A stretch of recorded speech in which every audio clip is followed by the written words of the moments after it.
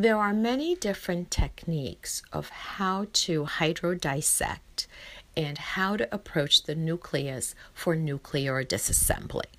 I am using a flattened tip cannula here and hydroprolapsing the nucleus out of the capsular bag in order for me to access it.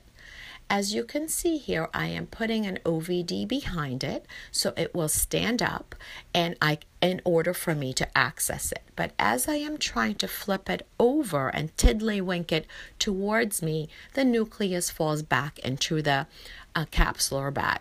No worries, just go in, repeat the procedure with your flattened tip dissecting cannula, and the nucleus will prop right back up. I'm going in through the side port, adding more OVD behind the nucleus, which is now sitting on its equator, and using a flattened tip Koch manipulator, which has no sharp ends, I flip the entire nucleus forward towards me.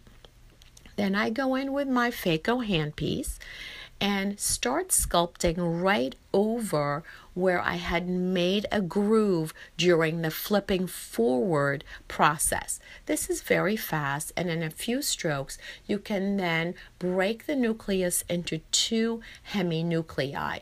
Then very easily go into your quadrant mode and remove all of the quadrants very quickly. Actually, it's only in two heminuclei, so you can very easily in quadrant mode remove the cataract.